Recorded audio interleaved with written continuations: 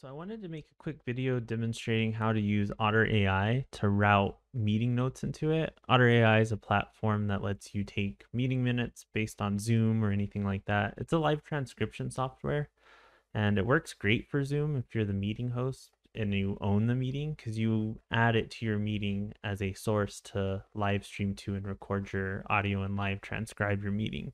I use it all the time for meeting minutes and things like that, and it's just really useful. It doesn't work so great if you're not the one who owns the meeting, or you're on like a Google Meet or a Teams meeting or something like that, because you can't really add it if you don't own it. There are ways to invite Otter as an attendee, but it's very weird, and I did that once, and it was very odd. It kept posting in the chat that we're adding meeting notes and all this stuff as me, and it was very weird. So I I, I sought after a way to make this work a little bit nicer and a little more controllable on my end. So I just want to show how this works. So right now, I just have my audio that you're hearing. I'll go ahead and hit record in Otter, and we'll start to see my voice get transcribed live right within Otter. This is awesome. This is me talking, and I'm able to live transcribe this.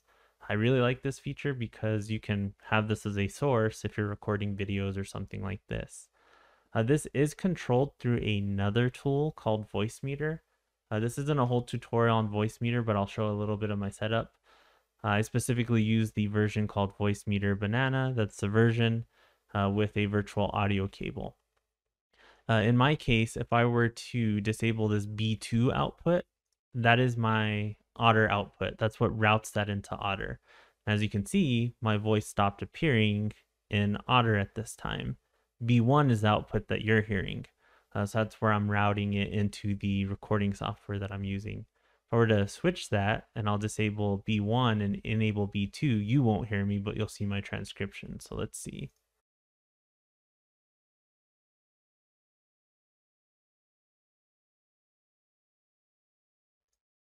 So a little confusing, but that's how that works right now.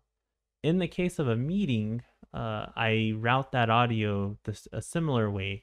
So I have a meeting as an input in here, and it goes to my headphones, which are A1, and it goes to B2, which is Otter.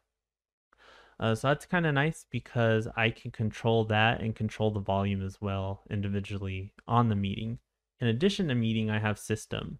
So to simulate this meeting thing, I'm going to use the system today, but the meeting would be the one I use for any kind of call.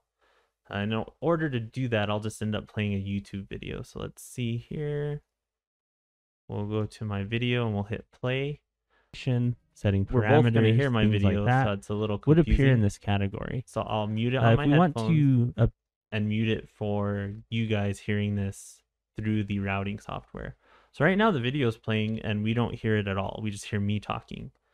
The cool part about this, we'll leave this playing, is I can route this to Otter with B2 as the output. So we'll do that and then I'll stop talking for a second.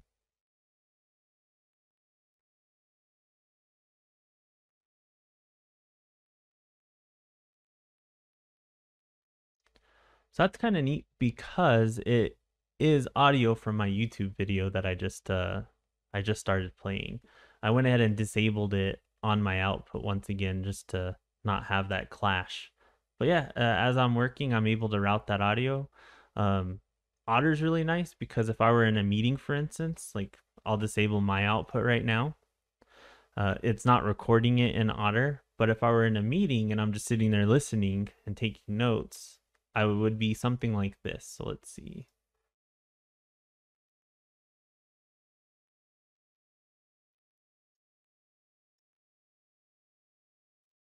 And Otter's really great because as we're having a meeting, you can go through and keep on taking notes, add comments, add screenshots from the meeting and things like that. And as you can see, I'm talking, but it's not tracking my audio because I disabled that B2 output. So there it is, one quick way to make this work, to be able to take meeting notes through Otter, using it in a way that's a little bit different. Like I said, I am not covering the whole VoiceMeeter setup. I can do that in another video. But I just wanted to share kind of some of my setup that I sought to figure out after I had that issue where Otter joined a meeting as me. I wanted to have a little more control over this. What's great is you can even have a video playing like I do now and have the text if you wanted to read it, or you can transcribe videos just on the fly. So it's pretty cool. There it is, Otter.AI meeting notes, kind of how I do it. Yeah, hope that helps out. Thanks.